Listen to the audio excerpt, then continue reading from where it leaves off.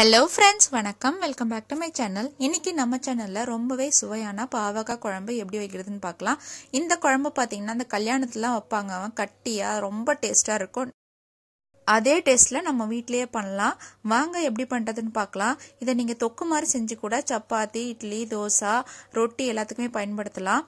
So இந்த குழம்பு வைக்கிறதுக்கு நான் 2 பாவக்காயை 2 முனையும் கட் பண்ணி எடுத்து வச்சிருக்கேன்.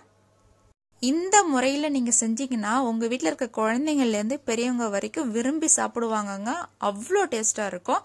ஸோ நான் பாவக்காயை ரவுண்டாக கட் பண்ணிக்கிறேன்.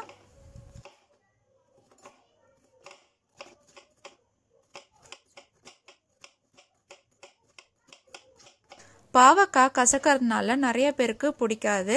ஆனால் பாவக்காயில் நிறைய நன்மைகள் இருக்குங்க. நீங்கள் வாரத்தில் ஒரு முறை இல்லைன்னா 2 வாரத்துக்கு ஒரு முறையாவது பாவக்காய் குழம்பு வச்சு சாப்பிட்லாம், இல்லை ஃப்ரை செஞ்சும் நீங்கள் சாப்பிட்லாம். இது வயிற்றில் இருக்கிற அந்த பூச்சிங்களையும் கொல்லும் தன்மை கொண்டது. ஸோ ஃபஸ்ட்டு நம்ம இந்த மாதிரி கட் பண்ணிக்கலாம். கட் பண்ணிவிட்டு எதனால் கசப்பு வருதுன்னு பார்த்தீங்கன்னா இதுக்குள்ளே இருக்கிற அந்த விதைகளால் தான் பாவக்காயில் கசப்பு வரும். அந்த விதையை நம்ம இந்த மாதிரி ரிமூவ் பண்ணி எடுத்து வச்சுருங்க. எல்லாத்தையும் விதை இருக்கிறத மட்டும் நீங்கள் எடுத்தால் போதும். சின்ன சின்ன அந்த கோம்பு பகுதியெல்லாம் நீங்கள் எடுக்கணும்னு அவசியம் இல்லை. இந்த மாதிரி எடுத்து வச்சுக்கோங்க. பாருங்க, நான் எல்லா பாவக்காயோட விதைகளையும் எடுத்துட்டேன். இந்த விதை தாங்க கசப்பாக இருக்கும். அதுக்கப்புறம் 2 பீஸாக நம்ம கட் பண்ணிக்கலாம், இல்லைனா 3 பீஸாக கூட கட் பண்ணிக்கலாம். இப்படி பொடிசாக கட் பண்ணிக்கிட்டா நம்மளுக்கு கசப்பும் கம்மியாக தெரியும். அதே சமயத்தில் குழந்தைங்களுக்கும் அது பாவக்கானே தெரியாது, அவங்க சாப்பிட்ருவாங்க. ஒரு மண்சட்டியில் தேவையான அளவுக்கு நல்லெண்ணெய் ஊற்றிக்கோங்க. நல்லெண்ணெயில் செஞ்சால் ரொம்ப டேஸ்ட்டாக இருக்குங்க. எண்ணெய் காஞ்சதுக்கு அப்புறமா நம்ம கட் பண்ணி வச்ச பாவக்காயை இதோட சேர்த்துக்கலாம். இப்படி வதக்கினா பாவக்காயில் இருக்கிற கசப்பு தன்மை குறையுங்க, அதுக்காக தான். இப்போ தேவையான அளவுக்கு உப்பு போட்டுக்கோங்க. அதுக்கப்புறம் 1/2 டேபிள் ஸ்பூன் மஞ்சள் தூள் போட்டுக்கோங்க. போட்டுட்டு நல்லா மிக்ஸ் பண்ணி விட்டு நல்லா ஒரு 2 நிமிஷம் வதக்கி விடுங்க. பாவக்காய் லைட்டாக துவந்துச்சுன்னா அதுதான் கரெக்டான பதம். ஸோ நம்ம பாவக்காய் ரெடி ஆகிடுச்சு. இதை இப்போ நம்ம ஒரு பிளேட்டுக்கு மாற்றிக்கலாம். பாவக்காயை எடுத்து வச்சாச்சு. இப்போ அதே மண் சட்டியில் தேவையான அளவுக்கு இன்னும் கொஞ்சம் எண்ணெய் சேர்த்துக்கலாம். எண்ணெய் காஞ்சதுக்கு அப்புறமா கடுகு, 1/4 டேபிள் ஸ்பூன் வெந்தயம், 1/2 டேபிள் ஸ்பூன் ஜீரகம் சேர்த்துட்டு அதுக்கப்புறம் கருவேப்பிலை போட்டுக்கோங்க. கருவேப்பிலை போட நல்லா வாசனையாக இருக்கும். அப்புறம் நம்ம நறுக்கி வச்ச ஒரு வெங்காயத்தை அதையும் சேர்த்துக்கலாம்.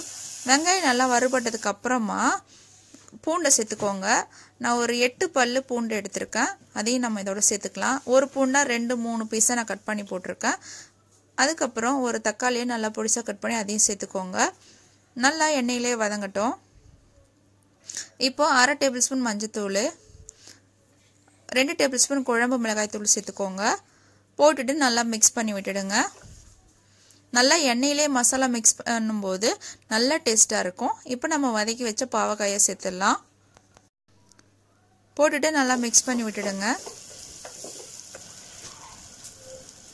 அதுக்கப்புறம் புளி கரைசல், ஒரு லெமன் சைஸ் புளி எடுத்துக்கோங்க. எடுத்து நல்லா கரைச்சி அந்த புளியோட ஜூஸை சேர்த்துக்கலாம். அப்புறம் குழம்புக்கு தேவையான உப்பை ஆட் பண்ணி நல்லா ஒரு கொதி வரும்போது ஒரு மூடி போட்டு வேக வச்சுருங்க. ஒரு 5லேருந்து 7 நிமிஷம் வரைக்கும் கொதிக்கட்டும்.